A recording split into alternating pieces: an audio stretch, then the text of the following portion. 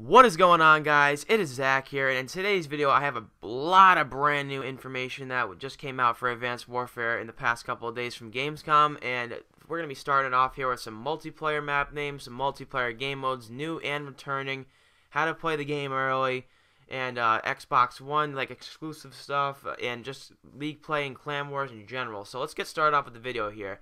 The first one that we're going to be discussing is the Advanced Warfare map names that we know of so far.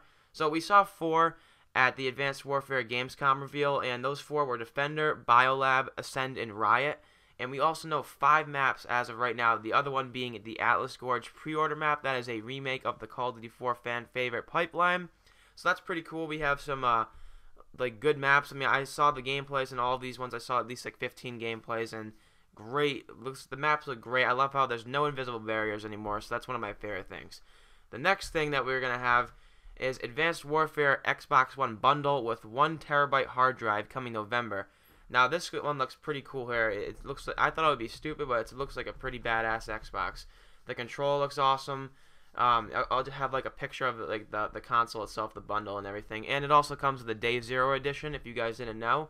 And I'll get into the Day Zero edition right now. If you guys are not familiar with it, it gives you 24-hour early access, and all you have to do is pre-order the game at select retailers that allow it. So go to your local GameStop and say, I want to pre-order Call of Duty Ghosts. Anyone that has an existing pre-order automatically gets the Day Zero edition. So pretty much whoever pre-orders this game, which is like 90% of the Call of Duty players that buy the game first week, this game is pretty much coming out November 3rd, and we're all getting double XP that first day, and 2 custom weapons, and advanced arsenal. So that's going to be a lot of cool stuff. The guns that we get, they are going to be, I'm looking for actually, I don't know exactly what the gun is off the top of my head, but I know that it's like, I think, an assault rifle and an SMG, so it's definitely worth it.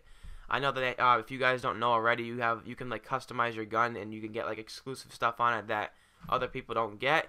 I'm not really sure how it works, but I'll have another video on that once I find out. The next thing is Clan Wars are returning for Advanced Warfare. Now, I'm not a big fan of Clan Wars myself. I thought it was very confusing, and it was just not easy to manage and everything on your phone.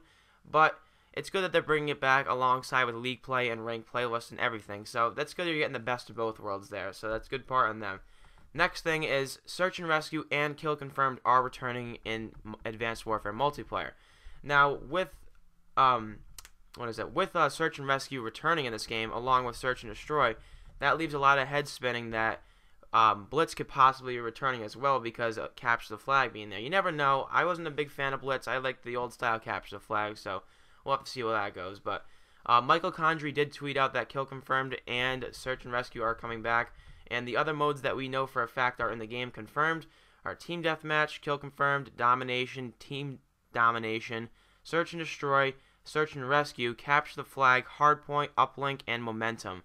Uplink is pretty much Griff Ball from Halo. You just run around with a ball, you can jump in and score and everything like that. Looks like a really fun and fast-paced game mode. Momentum is War from Call of Duty World at War. If you guys are not familiar, it's pretty much you're just pushing for hills. It's like Drop Zone in a sense, but we also don't see Headquarters, Demolition, Free-for-all, Ground War, which I'm guessing all those should hopefully be in there. But that's pretty much it for the video today, guys. If you have any other questions or any other information that you know about for Advanced Warfare, leave a comment down below. It'll help us make another video and help you guys get the information out faster. So if you guys enjoyed the video, please remember to leave a like, comment, and subscribe if you already haven't, and I'll see you guys later.